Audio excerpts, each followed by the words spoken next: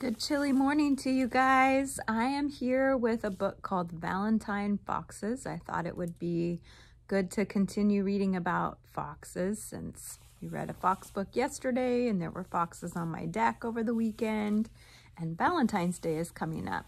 This book is called Valentine Foxes by Clyde Watson and the pictures are done by Wendy Watson. This book has been through a lot. It's been checked out so many times and you can tell it's been well loved. Hope you guys love it too.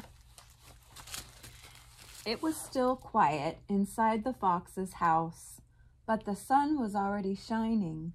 Little Dilly woke up first, as usual, and she climbed up on Zandy, Pandy, and Poot and woke them up one by one. And then the four of them ran in and piled onto Mama and Papa Fox. "Morning time," they shouted. "Happy Valentine's Day, little ones," answered Mama Fox. She kissed them all and she kissed Papa Fox, who was still asleep. "Oh, Valentine," she sang in his ear, "it's 8 o'clock. "Whoops, late again," said Papa Fox, and he jumped out of bed. "Happy Valentine's Day," he said, and he kissed the little ones, and he kissed Mama Fox.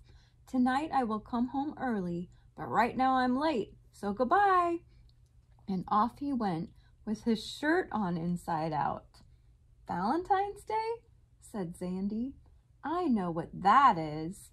And he whispered something to the others as they tumbled down to breakfast. While the little foxes ate, they looked at each other and smiled about their secret. But little Dilly was too little to understand, and she just sat on her banana and threw spoons, as usual. Mama Fox whistled to herself as she cleared the table, and then she said, "I shall bake a wonderful cake today, and you can make the valentines, and when Papa comes home tonight, we'll surprise him." So she got out her big blue bowl and put a cup of butter in it to soften. Then she set the little foxes up at the table.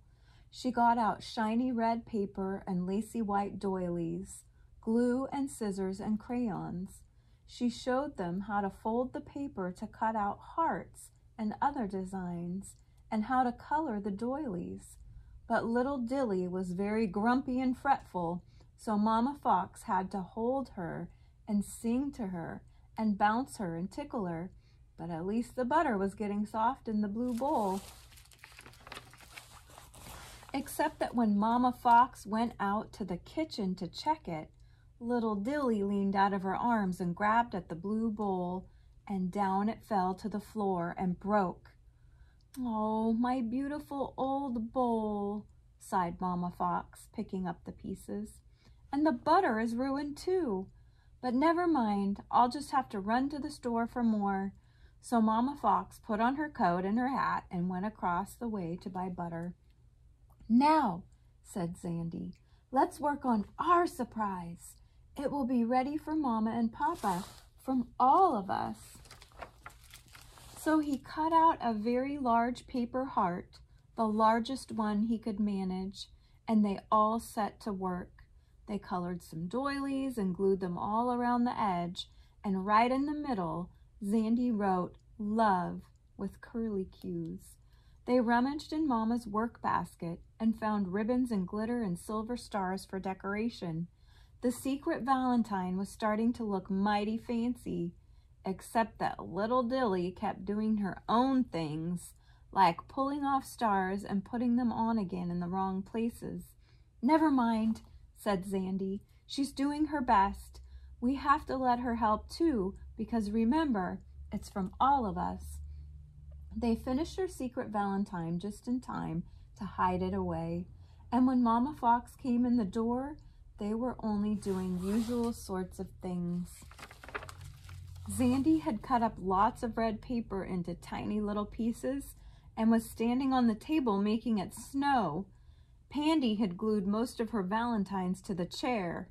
Poot was drawing designs on the floor, and little Dilly was sitting there with her hair full of hearts and glue, eating a doily. "We're making valentines," they said. "Oh, my little little foxes," sighed Mama Fox. "The whole room looks like a Valentine." And she went out to the kitchen to unpack her shopping bag. "I'm hungry," cried Zandy. "I want lunch." "Me too," cried Pandy. "I want a cream cheese and honey sandwich." "I want mine right now," said Poop. And little Dilly began to cry because she was hungry too.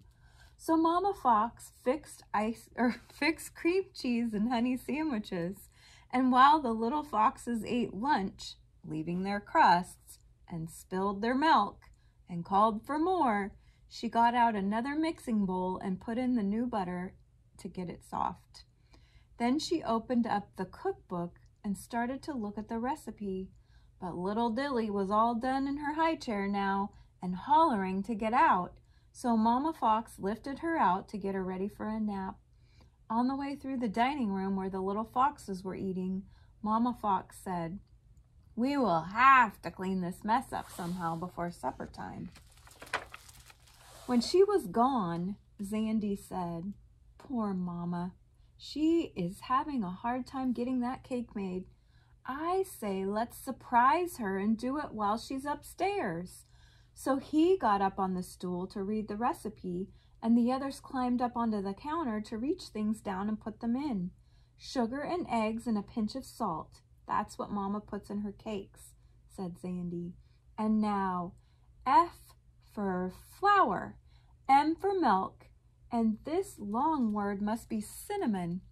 It was starting to taste like pretty fine cake batter, except that one word in the recipe didn't make any sense. Let's see, V for varnish, or vitamins, or what does start with V that it's nice in a cake? Asked Zandy. "Vinegar," said Poop. "Who ever heard of vinegar in a cake?" said Pandy. "Besides, there isn't any," said Zandy. So they put in a few more spoonfuls of sugar instead. When Mama Fox came downstairs, little Dilly was with her. "She would not go to sleep," said Mama Fox. She seemed quite surprised when she saw the kitchen. "We made the cake, Mama," said the little foxes. "Goodness, little ones," she answered. "You certainly did a lot in a short time. Papa is coming very soon, and won't he be surprised?" Mama Fox looked at the bowl of batter, and she looked at the clock, and she looked at her little foxes all covered with flour. "Did you measure?" she asked. "Did you follow the recipe?" "Yes," answered Zandy. "Kind of, except for this one thing. We used extra sugar instead." "Well," said Mama Fox, looking doubtfully at the bowl of batter again, "there isn't time to start all over. I guess we'll just have to hope for the best." So she poured the batter into the cake pan and put the pan into the oven. "Now," she said, "we have to clean up the dining room a little bit, otherwise it won't look nice." When she put the soup on to heat up, the little foxes suddenly thought of something in the other room. "Where is our secret?" whispered Zandy. They looked and looked all over the place, but it was nowhere to be seen. "We have to find it before Papa gets here," cried Pandy. "Now we won't have a Valentine for Mama and Papa," said Poop. "What shall we do?" But just then Mama Fox came in. "Quick," she said. "I don't see anybody cleaning up. Papa will be home any minute." "But Mama," said Zandy, "we don't want to wake the baby up."